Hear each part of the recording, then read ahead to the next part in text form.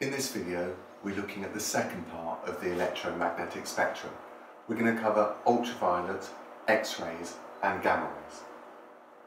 By the end, you'll be able to state the use of UV, X-rays and gamma rays.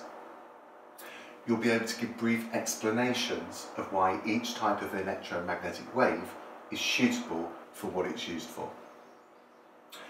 You'll understand that changes in the atom produce gamma radiation. You'll be able to explain why each type of radiation is a risk to health. You'll be able to use data on dosage to evaluate the risk posed by each type of radiation. So last time we looked at visible, infrared, microwave and radio waves.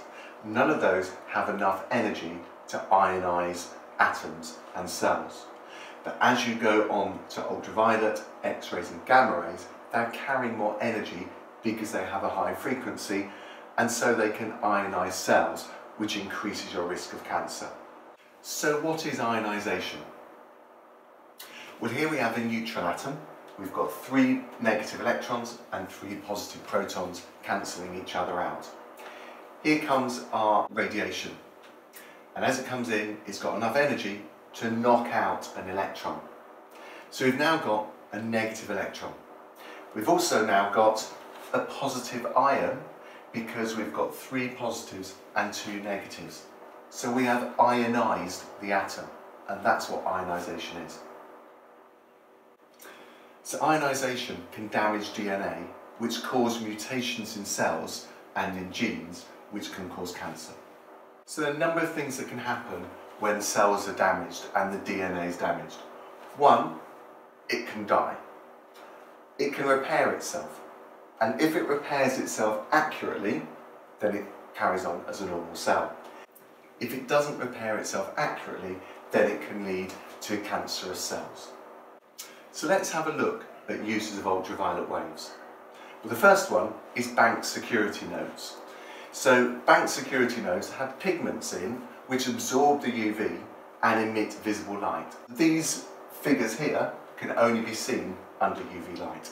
You can see them there. Secondly, energy-saving light bulbs, fluorescent tubes, use UV. Now, of course, they don't produce UV out because they produce visible light. So how do they work? Well, they're coated in a white phosphor coating. And inside, they've got mercury vapour. And what happens is the mercury vapour emits ultraviolet light, and then the white phosphorus coating absorbs that ultraviolet light and emits visible light. Watch this animation here. So there you've got your UV, which turns into visible light and it's emitted. So those are 2 key uses of UV. The other one, of course, is UV can also be emitted from sunbeds if you don't have the coating on to produce the visible light. But there are, of course, risks as well to sunbathing like that. The key one is skin cancer. It's really important that you mention the word skin cancer because ultraviolet radiation cannot penetrate deep into tissue, only on the surface, which means that it causes skin cancer rather than cancers deeper inside the body. The other thing you need to know is that UV radiation causes skin aging prematurely. You can see this person has been sunbathing for most of their life. Moving on to even higher energies than UV, we're going up in frequency, we've got X-rays. They're much more penetrating than UV, that only go through the surface but don't go deep into the body. So X-rays, of course, popular one, is they're used to see fractures and breaks in bones. So how do they work? Well, the X-rays are transmitted, that means pass through the soft tissue, but get absorbed by the bone. At the back, you have a film or a digital detector that will absorb those X-rays, and so where they get through the soft tissue, they expose the film. But there's an issue, of course. We know that X-rays are ionizing, and so they cause mutations which can lead to cancer. So why do we use X-rays? So the key thing is, do the benefits of using X-rays outweigh the risks? I like this example, because in the 1930s and 40s they used to use X-rays to see whether children's feet fitted inside their shoes. They were banned in the late 1950s when they realised that X-rays were harming. Now the important thing is that you don't need to use X-rays to see whether shoes fit. So the risks way outweigh the benefits. So you wouldn't use it. So for an X-ray, the benefits of getting your bone mended way outweigh the very, very, very small risk of increasing a risk of developing cancer. We can also use X-rays for killing cancer cells if we use a high enough dose. The X-rays are produced here and they pass through the body to the tumour. So how do they make sure that the tumour gets a very high dose of X-rays but the healthy cells don't? Well, what they do is they rotate the machine around the body. And as you look here, those X-rays are continually fired at different points, and you'll notice that the central point here where the tumour is gets a high amount of X-rays, but the healthy cells around get a low dose of X-rays. So the risk of increasing a risk of developing cancers rather than treating that cancer is very low. Finally, we're moving on to gamma rays, which have an even higher frequency, so therefore carry even more energy. And they're used for two things like X-rays. They're used to build up images of the body, but a different way, and also used to treat cancer cells. So how do we use gamma rays to actually produce an image? It's important to know that you don't have to know this in any detail, you just have to appreciate that they produce images. So we have thyroid gland here, which absorbs iodine. And what they do is they inject an isotope of iodine into your body, which gives off gamma radiation. That collects in the thyroid over a few hours, and your thyroid starts to give out gamma radiation. And that gamma radiation is detected by a gamma camera because the gamma rays can be transmitted through your body and out to the camera. Now, you can see this is an image here. This is a perfectly functioning thyroid. You can see there's a lot of gamma radiation being given off, so that thyroid absorbed the iodine. Whereas the function of the thyroid on this side is not as good. It hasn't absorbed so much of the iodine because it's not giving off gamma radiation. So the gamma rays are being used to image things within the body. And finally, they can also be used to kill cancer cells, just like X-rays, directing them just at the cancer so that those cells can be killed, whereas the healthy cells are left with a low dose. Do the benefits outweigh the risks? Yes, because if you have cancer, then the risk of that not being treated is far higher than the very, very minimal risk of having some of the healthy cells around developing cancer because you've ionized them. So the next statement, understand that changes in the atom produce gamma radiation, also goes back to the radioactive unit 4 in physics. Here we have our nucleus, and here we have the electrons orbiting the nucleus in energy levels.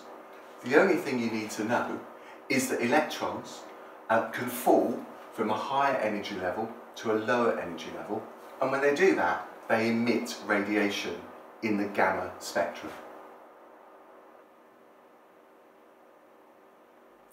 Have a look at that one more time. So the electron falls to a lower energy level, losing energy, and that gets transferred into gamma radiation. So how do we assess risk? Well, the effects of being exposed to ionizing radiation depend on the following thing. The type of radiation used. So remember, ultraviolet has a lower frequency than gamma, so doesn't carry as much energy. But it also depends on the dose, and that will depend on how much you're exposed to, how much energy that radiation is carrying, and of course how long you're exposed to it for. So if you have a short X-ray, that's not going to give as much risk as having a much longer X-ray. Radiation dose is measured in sieverts, and it's a measure of the risk of harm resulting from an exposure of the body to radiation. Radiation dose is measured in millisieverts, and there are 1,000 millisieverts in 1 sievert. That is a massive dose, that's why we measure it in millisieverts. Now, students are not required to remember the unit of radiation dose, but what you are asked to do is this. You should be able to draw conclusions from given data about the risk and consequences of exposure to radiation. We're now going to have a look at 1 or 2 questions in which towards the end you'll see how the exam board might test this. So, figure 2 shows an X-ray of an arm with a broken bone. Describe how X-rays are able to produce an image of bones. Pause the video, think about keywords that you're going to use. It's worth 3 marks. So the first thing is X-rays are absorbed by the bone. So the second thing is X-rays are transmitted through the soft tissue. They pass through the soft tissue, and of course how will they be detected? They're absorbed by the film which detects them. Have a read through these, pause the video and have a go.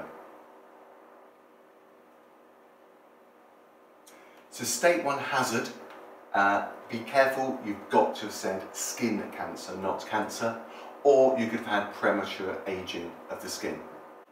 State 1 of the medical use of X-rays. Well, taking pictures of broken bones, or you could have had treating cancer.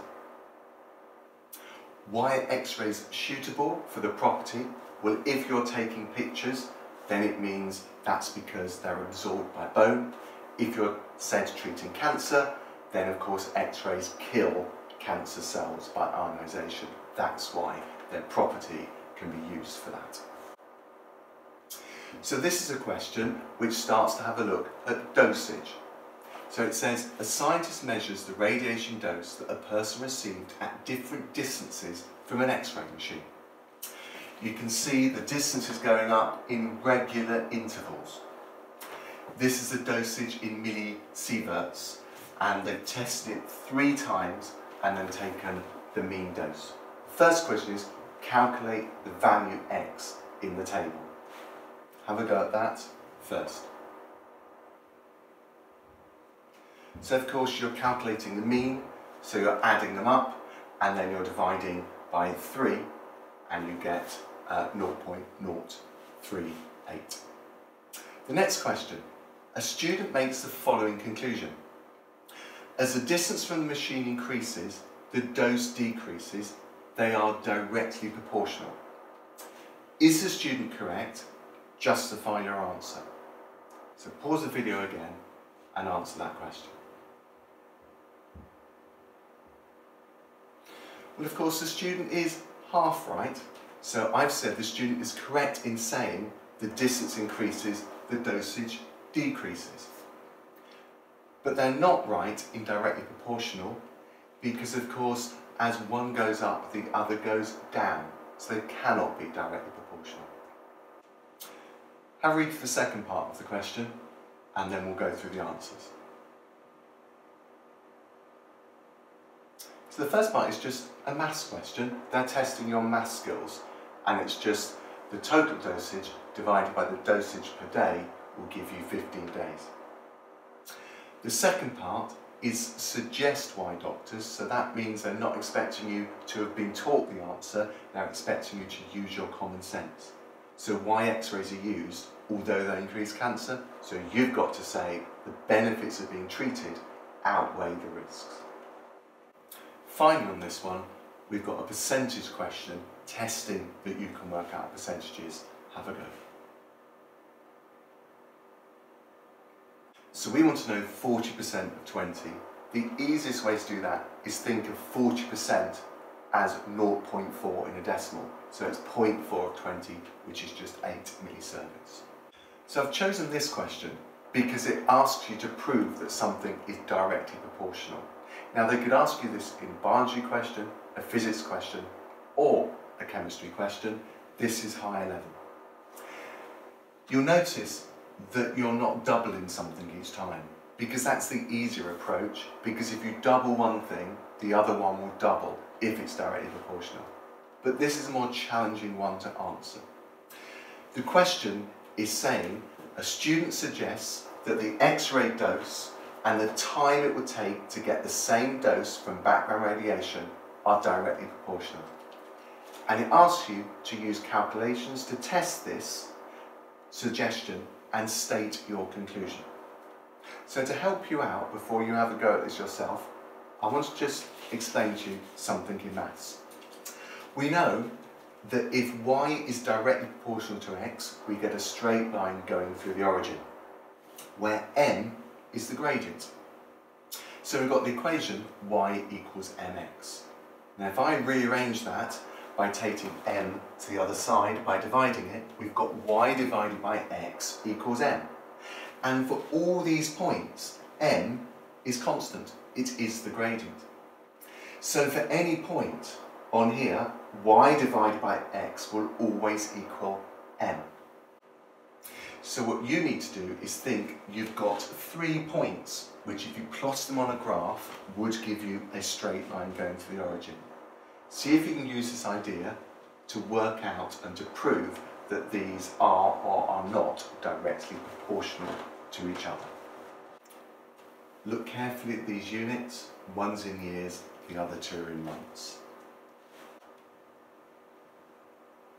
One variable divided by the other is a constant. So 9 divided by 36 months, because it's 3 years, gives us 0.25. 0.5 divided by 2 gives us 0.25, and 4 divided by 16 gives us 0.25. So we have proved that the dose is directly proportional because 1 divided by the other is always a constant value. I hope that technique has helped.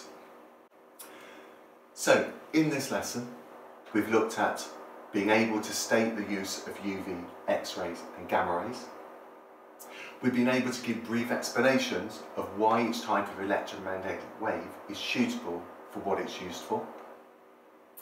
We've looked at how changes in the atom by the electrons falling down energy levels emits gamma radiation.